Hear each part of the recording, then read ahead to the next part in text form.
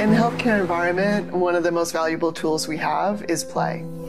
Play's amazing for Jordan. It keeps him occupied and distracted from whatever's going on.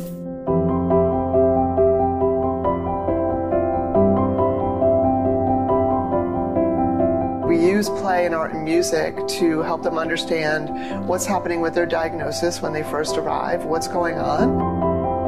The space we were able to create because of the Toy Foundation and their generosity, it has been really a bright light in our emergency room.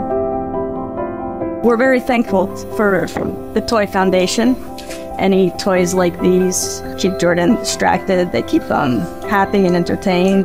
We have many, many languages spoken here, which is why play is such an important part of our work, because play is the language of children.